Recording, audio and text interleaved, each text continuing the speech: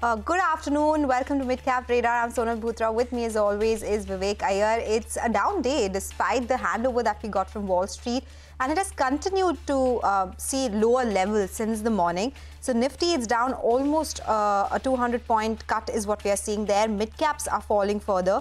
775 points gone there. And Bank Nifty, everyone's been talking about maybe that could be the reverse trade, but banks, they are under pressure as well. 1.1% gone. Absolutely right. The entire, the breadth of the market has worsened quite significantly. If you see the advanced decline ratio, that too is under significant pressure, and the broader end of the markets are underperforming. Now, quite a lot lined up on the show. Let's start off with the top headlines. The Sensex and the Nifty extend morning losses on Dalal Street, while broader markets underperform as the mid-cap index trades with over a 1% cut. Auto and realty are the big drags, but IT ekes out some gains. Bajaj Auto Management's comment on industry slowdown fear spooks the two-wheeler stocks. Management tells CNBC-TV18 the festive season has seen a soft start and they hope for a pickup by the end. Bajaj Auto is the top Nifty loser, while the auto index trades with 3% cut. Emphasis rallies in a weak market as second quarter numbers beat estimates. The company also maintains its above industry average growth forecast and a margin guidance of 14.6 to 16%. NALCO surges in trade following China's housing ministry's comments that they will monetize urbanization projects. The stock also rises on tailwinds from aluminium major Alcoa's best quarterly numbers in 3 years.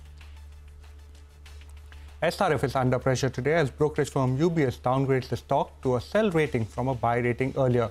Downgrade is driven by ongoing growth challenges, weak demand in the agrochemicals, and soft refrigerant gas demand, as well as prices. Okay, all right, those are the top headlines. But we have been talking about that big pressure come by in the mid-cap space, the advanced decline ratio in favor of the declines. So this is our segment, Mid-Cap Movers. Hormaz is here to take us through the mid-caps that are moving around in trade. The index is at the day's low. Hormaz. Lowest point of the day for the broader markets, and there are plenty of stocks that are in the red in today's trading session. We start off with BSE that is continuing to extend the losses. Profit booking continuing there after the downgrade that came from Jefferies yesterday. Oberoi Realty though is the top loser on the index, 6% down there as well. What is also extending losses now is Angel One after the management commentary failed to assuage concerns, and Navin Fluorine too at the lowest point of the day. Earnings continuing thick and fast. It is the first earnings heavy day of the season, if you would like to call it that.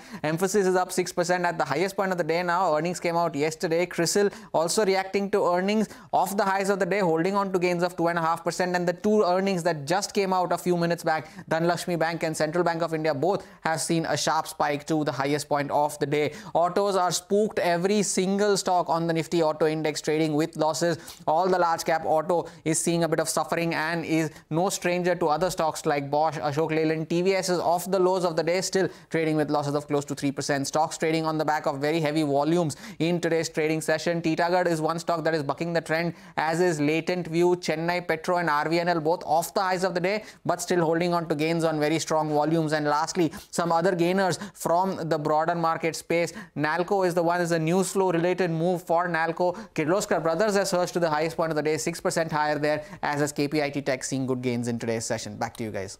Thank you so much for that, Hormaz. Quite a lot of movers, especially in the broader end of the market. It's also a good time to get a technical check on the market. Aditya Agarwal, the head of research and investments at Invest4Edu, joins us on the show. Good afternoon, Aditya. First up, what are you making of the markets currently? Or do you see further downside from the current levels? Afternoon, Vivek. Afternoon, Sonia. Thanks for having the show. Sonal, thanks for having the show. I think markets will see some kind of a further cool off or maybe downside from current levels.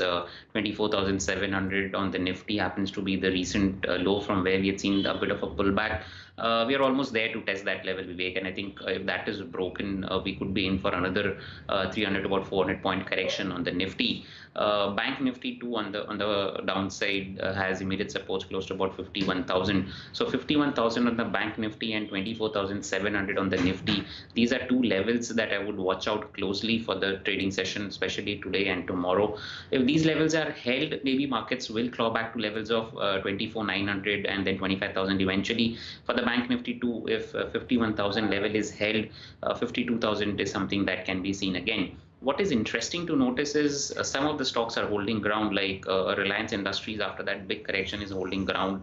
SBI is holding ground from the morning trade, and rather it is seeing some kind of a buying action as well, if I talk about SBI specifically. And some of the IT names, large cap IT names, are also holding ground. So I wouldn't be too bearish also at this point of time. I would not trade the index per se. Wait out for these key levels of 24,700 and 51,000 to be taken out, if at all, to initiate fresh short trade. Otherwise, I would not trade the index. Wait for some kind of a consolidation in the second half of the trading session. All right. So, Aditya, what would your individual technical picks be in this case? So, Sonal, I've got a buy and a sell. The first stock that is on my sell radar is Astral. Stock has clearly broken down from a bearish flag pattern, and I think there is further downside in the stock. Stock is down on good volumes. So at current levels also, I would initiate a fresh short on the stock for a target of 1750 to about 1700 on the downside, with a stop loss at 1900 on the upside. Infosys is something which is definitely looking very interesting. I know the results are due for the stock, but looking at this chart setup, looks like stock is headed higher from current levels. So even at current levels, I would be a buyer in Infosys for a target of 2100 on the upside, with a stop loss at 1930 on the downside. Thank you so much, Aditya, for taking us through both your market expectations as well as your stock-specific picks. Let's now slip into a short break. We'll get you chatting with the management of Stylem Industries on their Q2 numbers on the other side. Stay tuned.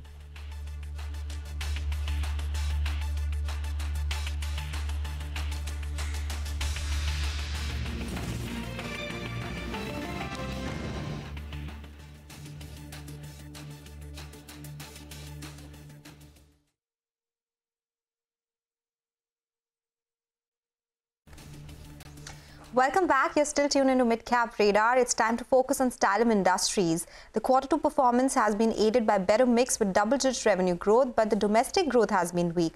Manav Gupta, whole-time director at the company, is joining in now to answer those questions. Manav, good afternoon. Thank you so much for joining in. But the export portfolio has done well for you this time, but tell us, what is the trend now?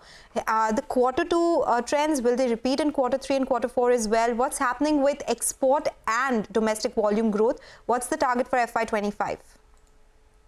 Yeah, hi. Good afternoon, everyone.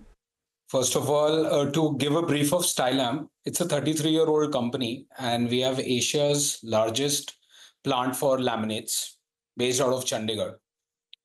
So if you look at our numbers, we are coming up with a brownfield expansion and investing around 225 crores. And the brownfield expansion is expected to be operational by March of this financial year.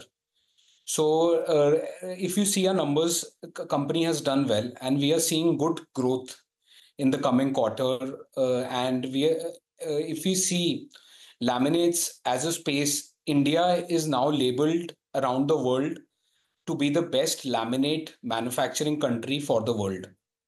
So this space is growing at a good pace with good margins. And I feel that this rally is just started and things are yet to come better. Manav, you spoke about the growth has been good. In the quarter gone by, volume growth appears to have been muted. Exports have done well, but domestic industry growth hasn't done well. So is it a function of demand? You've also mentioned that there are certain capacity constraints due to which you focus more on exports this time around. Give us a sense of the industry trend currently in the domestic market, and how is it that exports are panning out? Yeah. So if you look at, we have two plants. One plant is operating at 95% capacity, and the other plant is operating at 85% capacity. So till our new capacity comes into play, we understand there will be a production constraint for us. So as a management and as company, we are focusing on better product mix, be it export, be it domestic. So our focus is to sell products with better margins. And the domestic, if you look at our domestic front, the domestic for the last 3-4 quarters have been same, because it is intentional, and we are working on better product mix instead of commodities. Okay. And So, yeah. So Manav, in that case, what will FY25 end with in terms of volume growth? What's the target? Will it again be driven by exports only, since you're talking about capacity constraints right now? And realizations, they grew 6 and 8% respectively for both your domestic and export markets.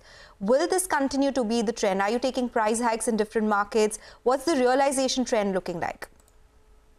So if you look at our last quarter results and this quarter results, our EBITDA has improved and it is between 20 to 21%.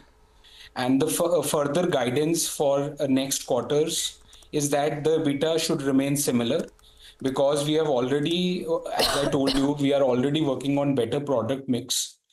And as a company, if you look at the building material space, H2 has always been better than H1 in major building materials. So I feel it to be similar for Stylam. And for our next 3-year journey, we are expecting good, strong 26 to 30% revenue growth from financial year 25 to 27. Okay, Manav, just taking a different direction, our colleague Yash in May, had reported a story talking about how Stylam Industries was in conversation with a Japanese company where the promoters were looking to offload a certain portion of the stake. There were talks also of an open offer coming through. Of course, at that time the stock price was a lot lower than it is currently. What is the current status of your conversation with the Japanese company? Are talks to sell stake still on, and will you be giving up control of the company? See, there is no intention to give the control of the company to anyone. At Stylam and as management, we are always open for good strategic partnerships, and we are always open for good innovations. And if, as I have already told you, that we are looking for 26 to 30% growth in our coming few years. In the next, if anyone comes and gives us a proposal where we can add value and this speed can be increased, we are always open. And regarding that Japanese things, the talks were on, but we couldn't find value.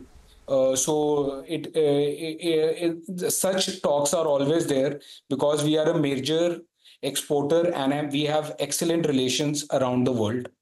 So all Manav, the top companies around. Yes, so can we say with the Japanese company, you're not going ahead, but in case there is any better offer that comes in, if there is any offer which gives you more synergies, you'll be open to sell some stake?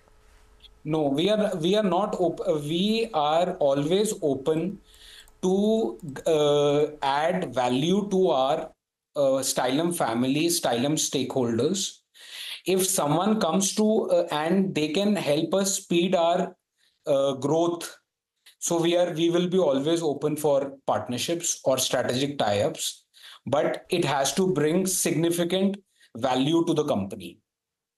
Okay, so Manav, are you saying if not an equity stake that you will sell, you're open more to a joint business effort with the Japanese company, or even that at this point of time is off the table? That is off the table. Now, so to elaborate, I would say that Stylam, if you look at our relations around the world, we have very good relations, and with a new plant coming in, we have nurtured our relation, and the supply chain is an essential ingredient for all the major companies. And this supply chain, Stylam has become a major stakeholder in these companies.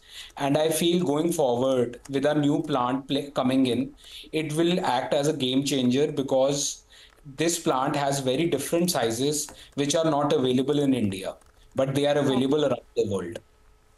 All right, we take that point. Thank you so much for joining in today and answering all those questions patiently. Hope to be speaking to you very soon again. That's the word coming in from Stylam Industries, very positive on the growth going forward. They talk about how they conversations did not fructify with the Japanese company, but they're always in conversations wherever something that adds value to their portfolio could happen going ahead. We'll slip into a short break, but before that, a small programming note as we do that. As we prepare to ring in the festivities this Diwali, tune into CNBC-TV18's Market Movers Forum 3 p.m. onwards on the 24th of October, featuring guests like Ramdev Agrawal, S. Narain, Nilesh Shah and others to help your portfolio prosper this Diwali.